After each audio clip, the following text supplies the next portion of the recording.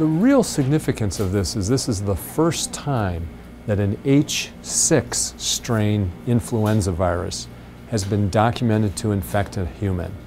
And importantly, while we've known that H6 influenza viruses circulate widely among birds, this is the first time that it happened in a human, and there's a mutation in the virus that allowed it to infect a human.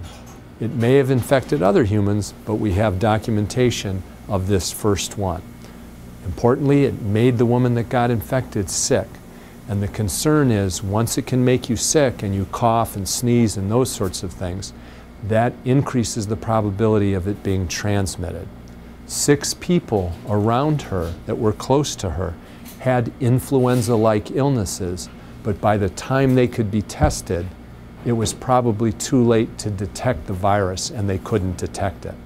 But this raises the alarm once again of a novel strain of influenza virus that's capable of causing human illness, that has a genetic mutation that allows it to get into human cells.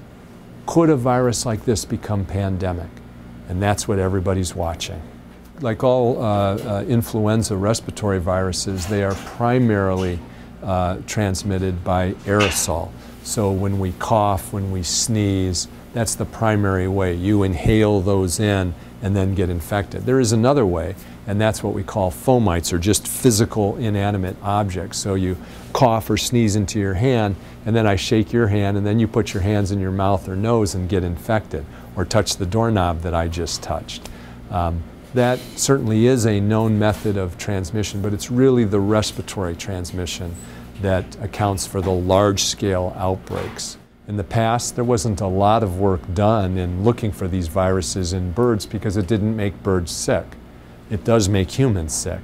And there's more and more interaction, more and more surveillance, and a lot more global travel that allows the spread of these viruses, including trade in these birds, migratory patterns of these birds. So it really is kind of one village when it comes to these diseases.